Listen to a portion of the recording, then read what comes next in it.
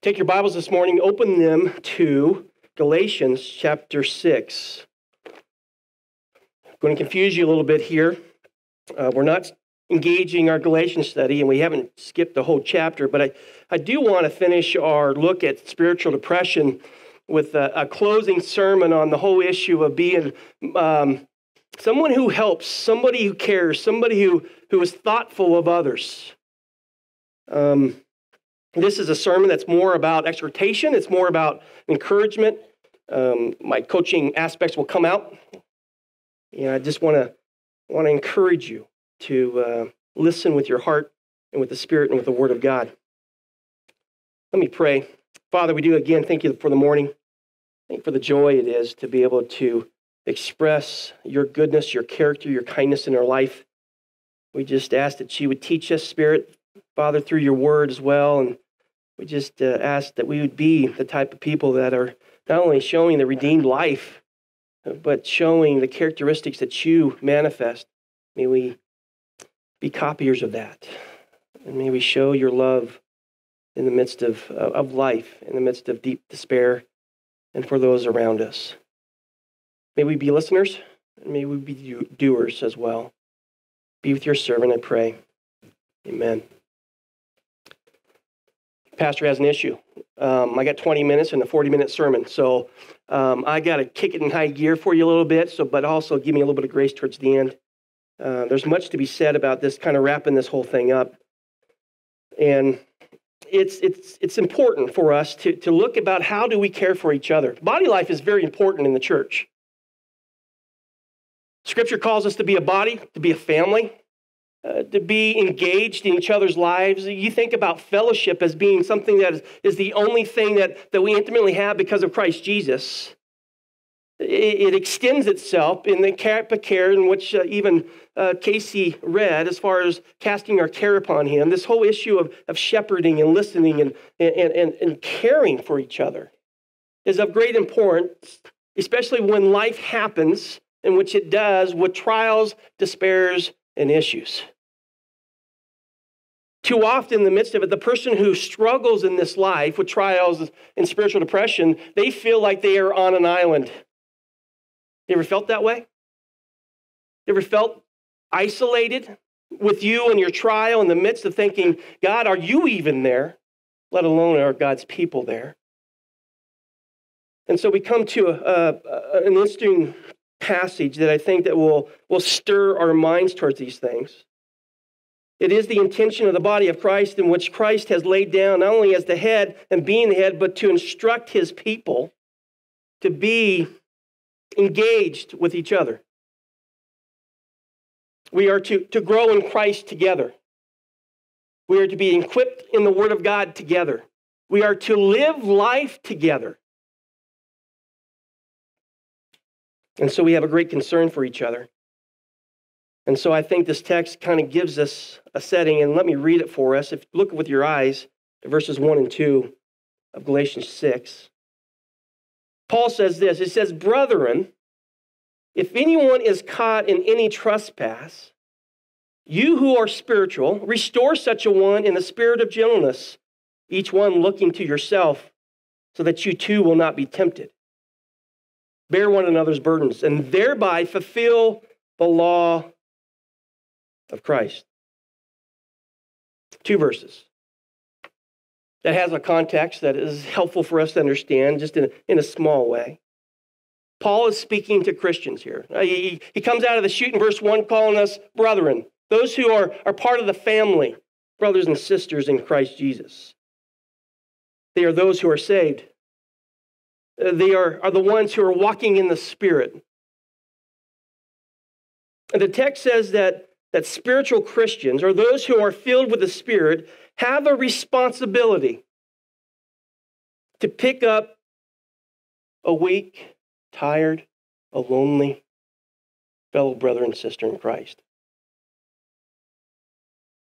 In particular, he's concerned about those who have been caught in a trespass, in a sin. And what's often sometimes happening is that life spirals out of control, and in the center, we realize we get stuck in, it's much like quicksand, and we just don't know how to get out. We repent and repent and we ask for forgiveness, but we just need a helping hand.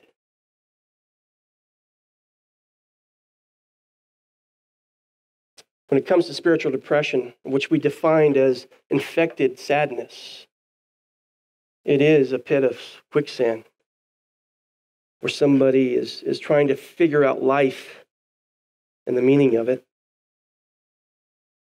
We've spoke often about the reality, which is not really reality at all. It's kind of a made-up, speculated idea of what's actually happening in life to some degree. However, when someone is stuck in an infected sadness, it will often lead to sin. And we've already looked at this. And I just want to remind you that having spiritual depression is not necessarily sin in the scripture itself, but often depression leads to sinfulness. It leads to maybe a more fleshly approach in life and spills out into those whom we love.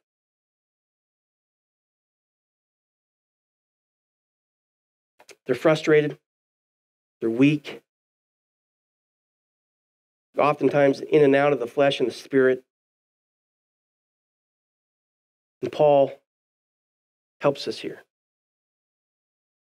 Situation is the person is caught in sin. They recognize it. They've repented, but they need help. And it's noted or seen by other believers.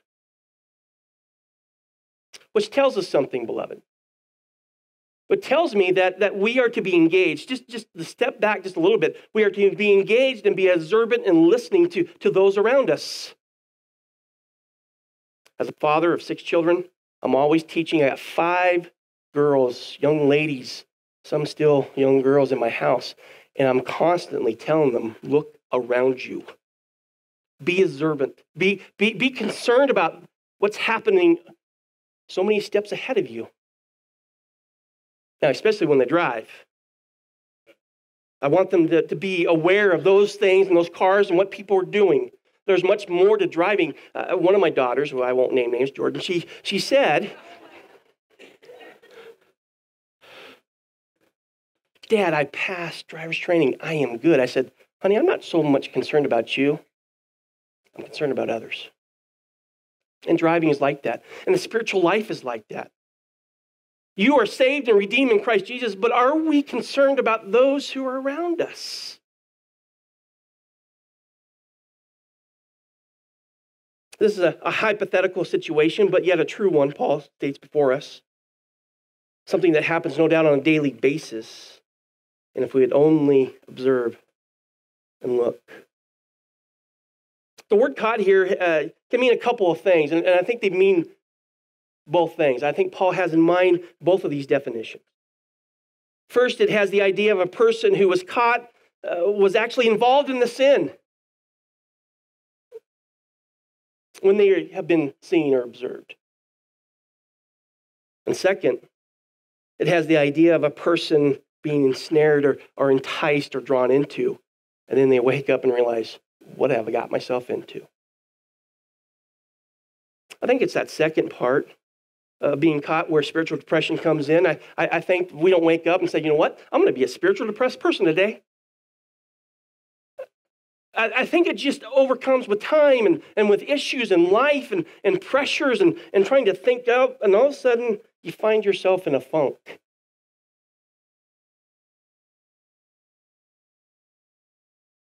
They are much like a person who's been trapped or caught. I've been observing flies lately. I don't know about you. I make sure that they don't get in the house. They're starting to die off. But I often wonder, a fly, when he flies around and he sees a web, I don't think he's thinking, I'm going to go be a spider's lunch. I think he's looking for a landing spot that he thinks it is safe and maybe even bring him peace until he can go do what a fly does. And then when he tries to take off, guess what happens? Can't. And he's stuck in the midst of that web. And the flies could think, and we could hear, and the spider comes. I'm pretty sure they're saying, oh my word. Here comes a big, ugly, hairy monster, right? Here comes the spider. and what the spider does to him, and kind of you can think that through. But I think this is where depression leads us to.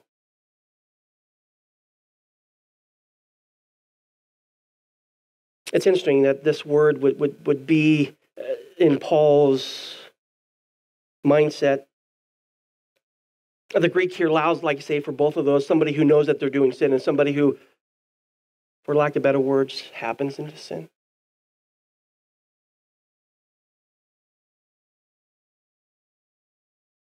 There are times when sin catches us, and there are times when we catch sin. Yet, more importantly, is not necessarily the sin. And if you were to read this passage in context, the following verses is all about the restorer, the spiritual ones, the ones who are not caught in the web or in that sin. And Paul says your response is going to be the same.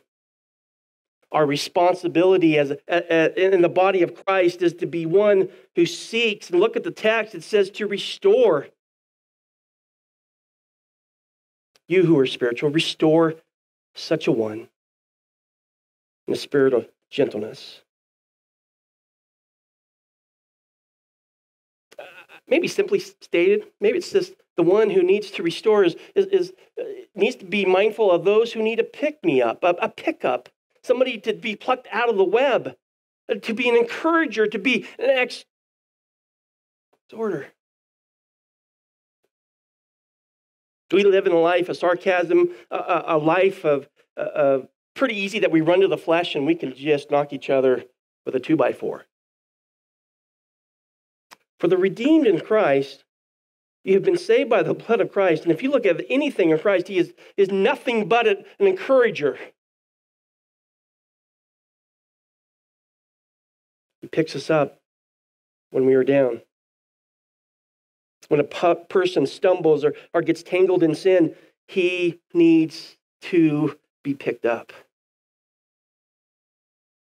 And often he needs assistance to get out of the mess that he finds himself in. He needs help. Why? Because they're weak. They need their minds changed, to be renewed, to be focused on Christ. I think that's a natural response. If we were to see an older lady or a pregnant lady fall down, what do? Men? We rush to their aid. When we see, is she pregnant? No, okay. I just saw some laughter over there. I didn't know if you needed to tell me something, honey. Okay, I'll get focused. Spiritually speaking, do we look around with spiritual eyes, seeing who needs to be picked up? When we see someone who has fallen in sin, when we see somebody maybe not naturally sitting by you anymore, what's going on? Their attendance is starting to lack. Do we fuddle in my mind? Sometimes I get myself thinking, well, they got lots of other things to do, but maybe they are a person who needs a call, needs a visit, needs somebody to reach out to them.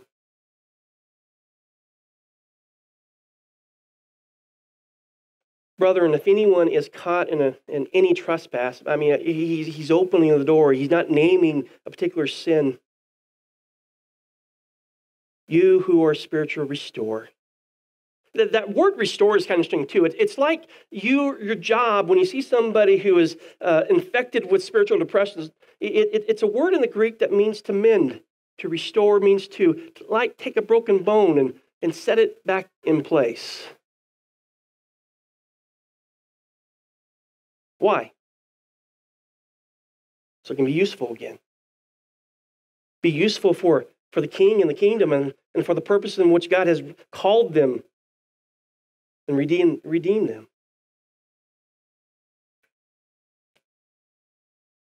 And then he goes on to say, you who are spiritual. Sometimes people think, well, I don't have a seminary degree. I haven't studied the scriptures. I haven't been. That's not his direction here. like I said earlier, those who are spiritual or those who are in Christ Jesus, who by happen not to be caught in that sin that they see their brother or sister in. And they are called to come, to restore, to mend, to put back in place such a one. And these next words are so imperative to our attitude as we approach that thing, because I know that in our flesh that we look at people and we want to be pharisaical and we want to whack them with a 2x4 and we want them to get in line. But beloved, listen at the words of God here. Those who restore such a one in a spirit of gentleness. That's a very interesting word. That's the idea of being tender. Somebody who comes along with spiritual truth to be able to know that you know what, there might be some pain in resetting this bone, but understand we do it with a heart of love. And we get that. We should get that. I'll never forget the time when I was a baseball coach. There was an umpire that totally blew the call, right? Coach is always right.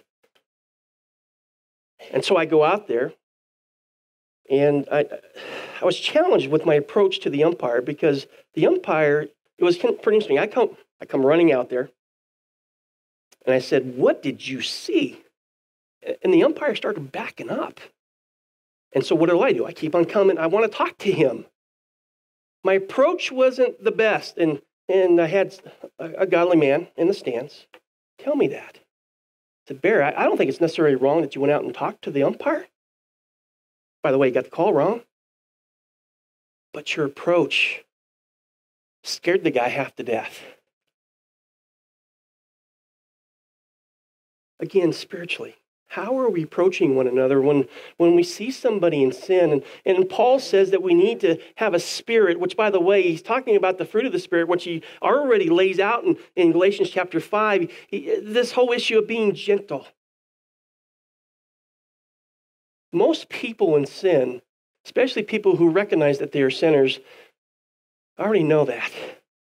And they feel worthless and guilty already.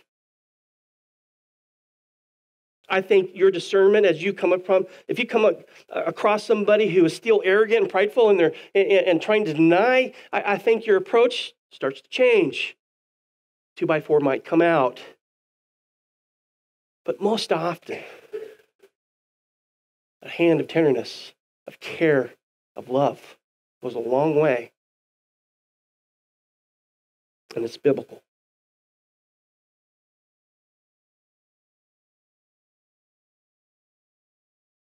You need to walk in the Spirit, showing an attitude that brings kindness. Casey mentioned humility, thinking less about yourself. That's the approach. And more about the one who is in sin, the one who is stuck.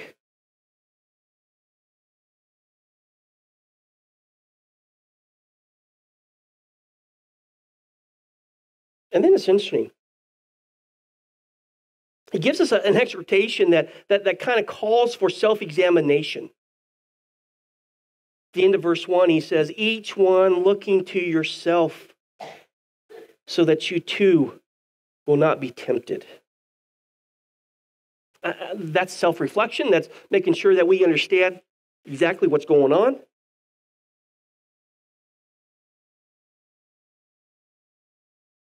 That's removing the pride and leaving the rocks in the pouch.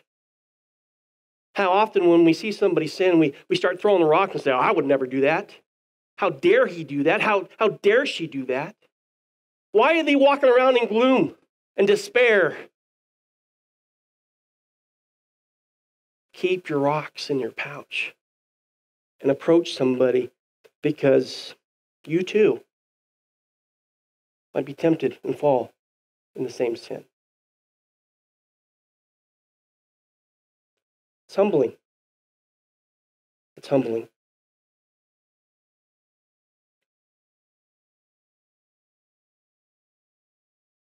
He goes on in verse 2. And he says, and this is an exhortation, this is in the present tense, this is something that we must continually do. He says, bear one another's burdens, and thereby fulfill the law of Christ. This has the idea of accountability. This has the idea of seeing somebody deep in despair or somebody in a sin, and you have great care for them. You're there to restore, but it's not there just to restore. It's there to walk with their healing, and they need help.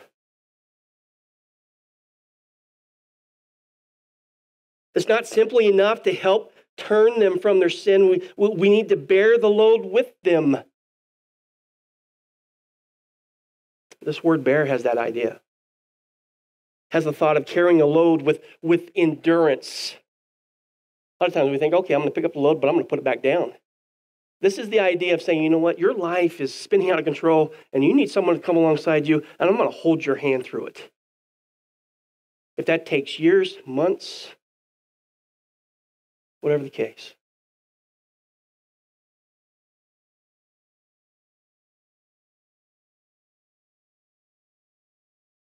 The question you need to understand again is that the reason we do such a thing, the exhortation is for our souls, those who are redeemed in Christ Jesus, is because they are weak. And the load is too heavy for them to carry themselves. And they need a person to come alongside them that will love them, encourage them, and point them to Christ and bear the load with them.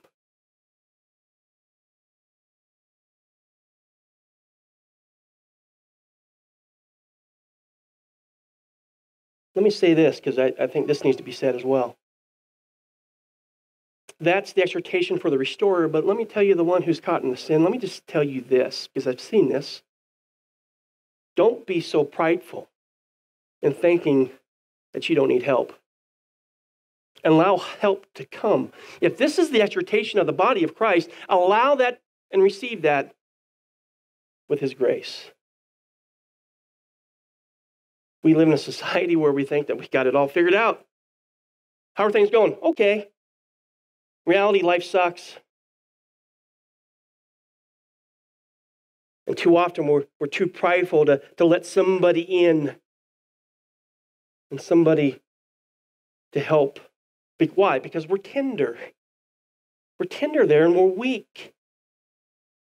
Especially for the fear of the one who's spiritually depressed, they're wondering, is this going to add to the hurt or is this going to help in the cause?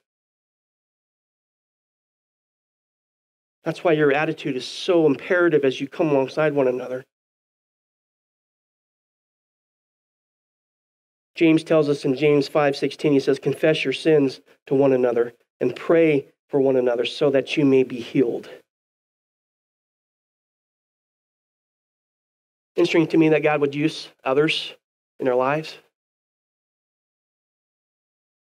And of course, the restorer is pointing them to the greatness and the character and the awesomeness of God. Allowing His truth to heal a hurting heart.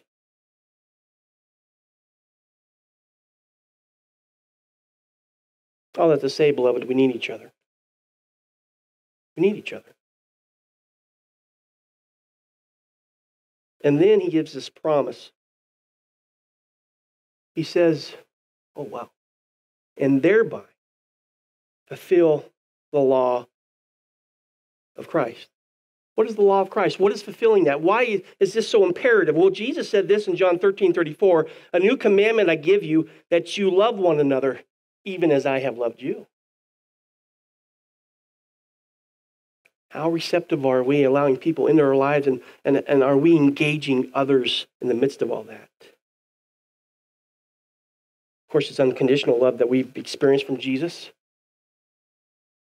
A love that knows no boundaries. Knowing that His grace goes deeper than our sin.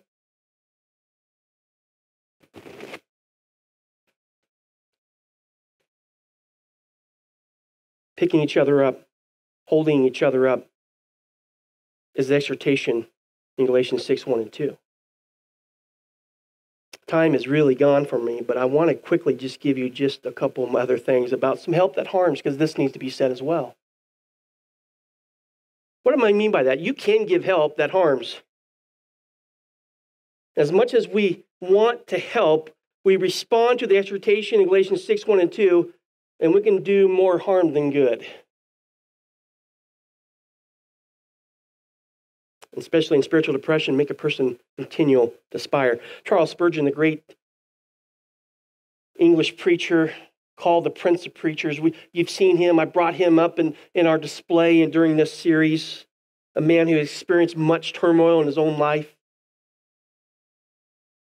He speaks to this issue, and he speaks to his own heart in this when he says, says one, I used to laugh at Mrs. So-and-so for being nervous.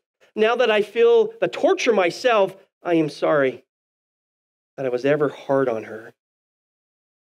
Says another, I used to think such and such a person that he must be a fool to be always in so gloomy a state of mind. But now, I cannot help sinking into the same despondent frames of, I would to God that I had been more kind to him. Checks his own soul in this. And then he says something I think is very profound. This last sentence, he says, yes, we should feel more for the prisoner if we knew more about the prison.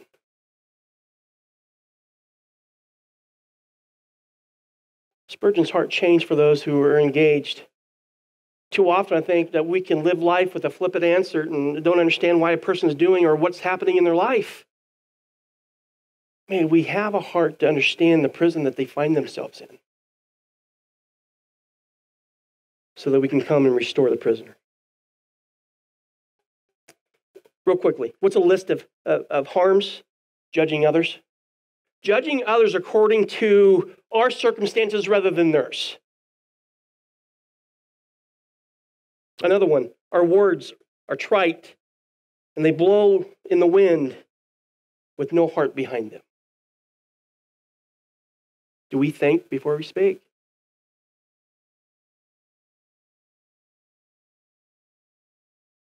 Another harmful thing is that we resist humility and we walk with spiritual pride thinking our life is better than everybody else around us. A Pharisee.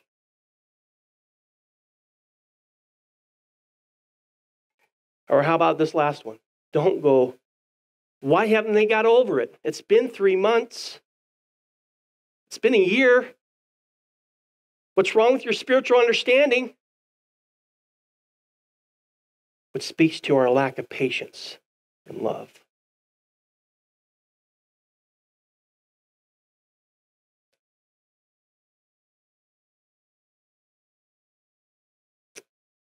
Know that your experience speaks to possibly some help into a soul that needs it. And may you show the kindness and care, much what Spurgeon had said. There's benefits in sorrow. Let me end with this. Spurgeon saw it this way. He says, I often feel very grateful to God that I have undergone fearful depression. Depending where you're at in life and spiritual depression, that's a pretty bold statement. He's thankful and grateful to God. I've undergone fearful depression. I know the borders of despair and the horrible brink of that gulf of darkness into which my feet have almost gone. Hundreds of times I've been able to give a helpful grip to brothers and sisters who have come into that same condition, which grip I could never have given if I had not known their deep despondency. Your experience in life is a testimony, especially the testimony of God's grace in it, and people sometimes need that helping hand. Are there benefits in sorrow? Yes. Let me just give you a quick list. Sorrow leads to us to a greater maturity in Christ. Sorrow leads us to a deeper intimacy with God. Sorrow teaches us empathy for others. Much what Spurgeon said. Paul says this in 2 Corinthians chapter 1. I'm going to end with this verse. Actually, two of them here. He says, "For just as the sufferings of Christ are ours in abundance," which is a very interesting statement. Paul rejoiced in the fact that he knows that his Savior is going to suffer, and guess what? Our sufferings in Christ Jesus are going to be plentiful. But he also says this, "So also our comfort is abundant through Christ." But if we are afflicted, it is for your comfort and salvation. I've thought of that. I understand the comfort aspect of things. When affliction comes and somebody else has experienced the same affliction, you understand the course and the path that you're going in Christ Jesus. But salvation? Why is that there? Here's the reason why it's there. Because Paul knows the power of the saving gospel of Jesus Christ. And it doesn't matter what comes against him. And he will be afflicted day in and day out. He's saying that his afflictions are for our comfort and salvation, that we know what we believe is true and we continue on. He finishes that verse, "Or if we are comforted, it is for your comfort, enduring the same sufferings which we also suffer." He identifies with it.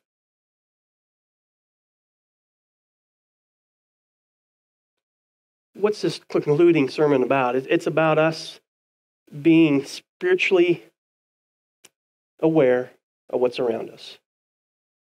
It's looking outside of ourselves and our needs. You all got responsibilities. You probably got your day laid out. You got some things going on.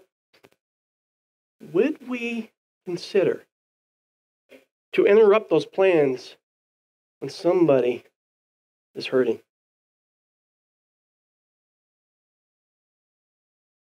That's Paul's point. We who have the mind of Christ and are saved by Christ, that we would be people who restore like Christ. That we give time. The psalmist says, my paraphrase, I plan my days, but God directs my steps. Are we attuned to each other's needs? Understand, I'm not talking about self-help here. Are we attuned to each other's needs when it comes to our walk with Christ?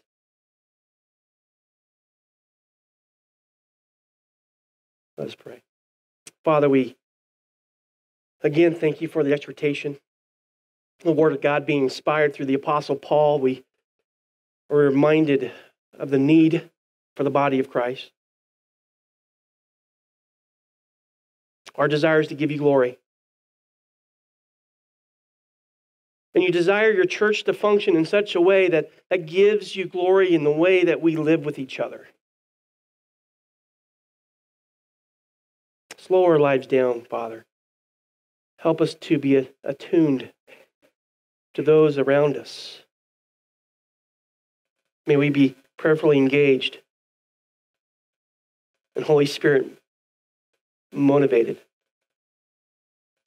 to pick up and to hold up those who are stuck in sadness, and despair, and trials. All that is to give you glory. All that is to proclaim the goodness of your life. We are nothing, but we are everything in Christ Jesus. And so we love you, and we give you praise. Spirit, have your way with our souls. We pray this in Christ's name. Amen.